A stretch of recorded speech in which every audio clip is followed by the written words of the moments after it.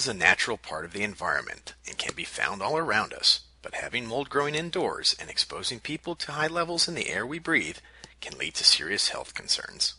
Inhalation exposure to mold indoors can cause health effects in some people. Molds produce allergens, irritants, and in some cases, toxic substances known as mycotoxins. Inhaling or touching mold or mold spores may cause allergic reactions in sensitive individuals, and the mold does not have to be alive to cause an allergic reaction. This is why it's so important to minimize people's exposure to mold even after it is no longer alive.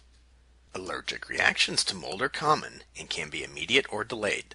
Repeated or single exposure to mold, mold spores, or mold fragments may cause non-sensitive individuals to become sensitive to mold, and repeated exposure has the potential to increase sensitivity.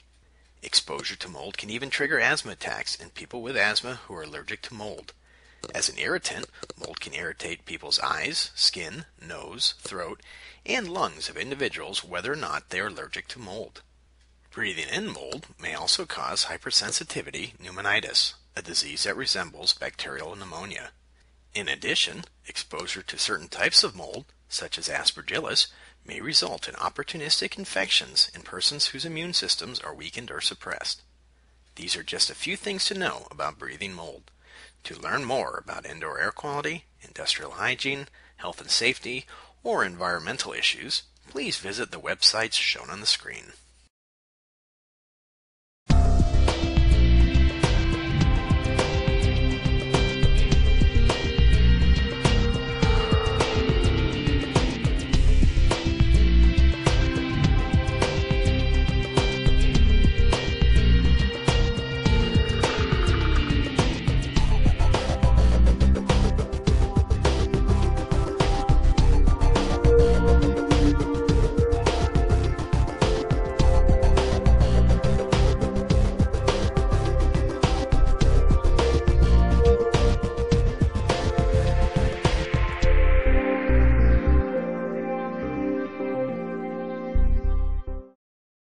IAQ TV, the place to be.